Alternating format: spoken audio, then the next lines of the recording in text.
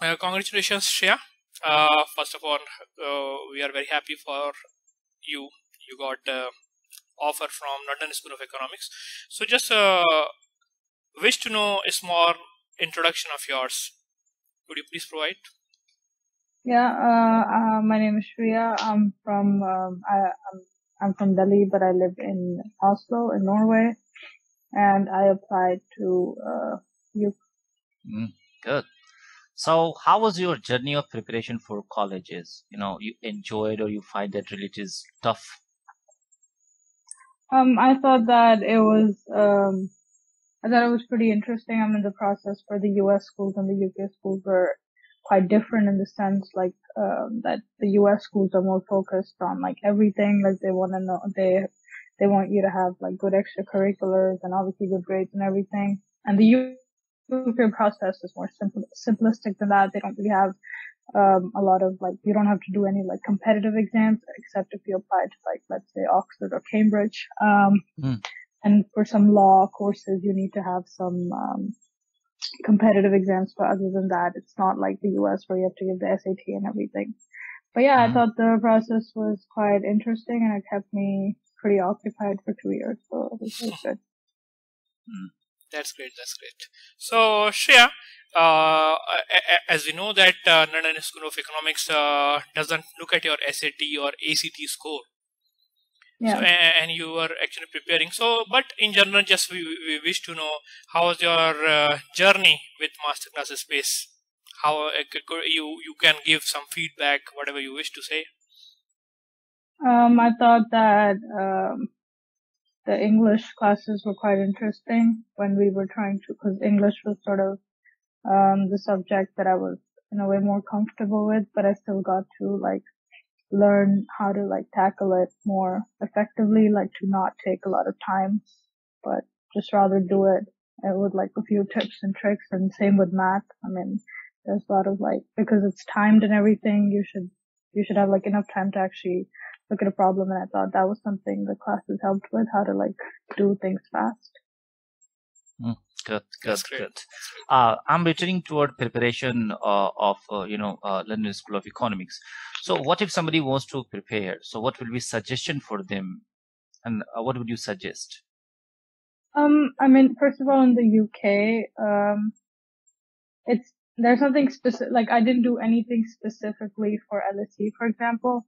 It's more general in the sense that you apply for like, let's say 5 colleges of your choice in the UK.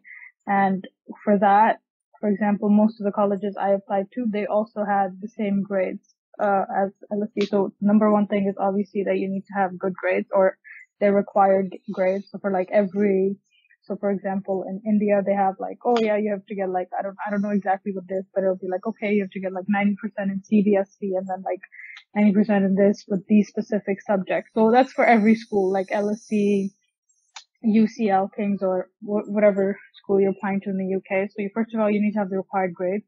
But then again, that's not what you should aim for. You should have like more than the required grades because I mean, it's a competitive process. So like a lot of people have those specific grades. You should aim for like more than the required grades. And the other thing is that, so like how in the US you have to write essays, but for the US you have to write a bunch of different essays. For the UK, you apply to 5 schools and you only have to write one personal statement, which goes through like a centralized application system. So you just have to write one personal statement, which is about, I would say like, it's 4,000 characters, about like 500, 600 words. And in that, they're not really, honestly, you don't have to do a lot of extracurriculars for the UK. They mostly want to see your academic, like, inclination towards what you want to study because you're only applying for a course. Like in the US, you apply for just generally, you'll figure out your major once you get there. But the UK, you apply for a specific course. So, for that, you should really have a good idea of like why you want to study that subject, why you're motivated to study for the next like 3-4 years. And that really needs to reflect in the personal statement itself. So you need to like sort of convince them that, yeah, this is why I'm interested and this is why I want to study it. And then of course, usually what they say is like, let's say for your essay, maybe 80% of it should be talking about your academic interest and why you like that subject. And if, for example, you have extracurriculars that are related to what you want to study, then you can talk about it, but it shouldn't be that much. It should only be like 20% of the personal statement itself. So yeah, that's sort of about it.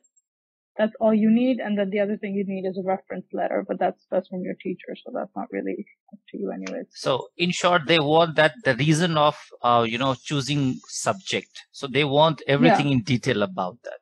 Yeah. And then another thing is, sorry, I forgot to mention, you can talk about one thing they really look for is that, are you only like sort of studying the subject in class, or do you do further reading about it? For example, like I applied for politics and international relations, so I needed to sort of talk about, these are sort of the books I've read, and this is how like I keep myself updated and everything, even outside class. So yeah. So what degree you are going to pursue? Oh, I'm gonna pursue politics and international relations. Undergrad in politics and international relations. Yeah. Oh, wow. Good. So Shriya, what are your future plans? Honestly, I don't have like a very set plan for what I want to do. I know that this is sort of what I want to study, and after that, I obviously want to do like a master's degree before I start working. But I couldn't tell you like what it is exactly that I'm like aiming for. Good. No problem. So, any dream that you want to fulfill?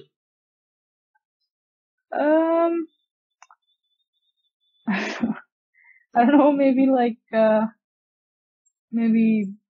I think like working in the United Nations could be quite interesting, and something that like is related to what I'm studying right now, something that interests me. So yeah, maybe that. Really appreciable. Good. So just wish to know, though you are from Delhi and you are living in Oslo, would you like to contribute something to India if you have some plans in future? Yeah, of course. I mean, I haven't spent the amount of time I've spent in India has been more than the amount of time I've spent in Norway or anywhere. So I'm obviously very much connected to India. So yeah, and especially with the sort of subjects I want to study, I think it could be like applicable to doing something in India. So yeah, definitely sometime in the future. Good. Okay, because you are going for international study in international relationship. So what is key that excited you to join that international relationship study? I think it was just because I've lived in few different countries by now, not for too long, but because like I'm from India, then I lived in Singapore for a bit, and I came to Norway. So just sort of this, just like sort of traveling around made me realize that, there's a lot of like differences in the world, like in terms of standards of living, for example, and just, sort of seeing that and also studying about it, making that connection in general interested me, and I thought this is something that I'd like to study in the future. Good. So, sir, any more question you would like to know from Shriya? Yeah. So yeah, last question. Because instead of science and technology, now you are going to choose politics, international study. Yeah. So, what is the scope of relationship? I mean, politics and international study from career point of view. I think that it sort of depends, or from what I've understood every time I've talked to like my father about it, it sort of depends on like what like line you pursue. So if in the future, for example, you have to sort of do masters because like bachelor's is kind of like not enough in that aspect. So like if you want to, after your master's, either you can sort of work in corporate and, maybe work in a company in like the international business section or something if you get like an MBA, or or you could sort of work for any NGOs or international organizations, which is like ideally what I'd like want to be doing. So in that case, you're sort of going into government and policy making and policy reform. Another thing is obviously you could go into like politics itself, so you can like become a politician, but that differs. Like you can go into foreign services, you can become a diplomat, and then of course you have, if you're interested in like researching more, then you can sort of go into the academic sector of things and like do a PhD or something. So you have a long-term plan. I mean, because you want to know everything in detail and you want to work on international level, right? Yeah. Good. So a lot of wishes and best of luck for that. And I wish really that you should get whatever you desire and whatever you aim. So congratulations once again from us. Thank you. Good times. Bye-bye. Bye.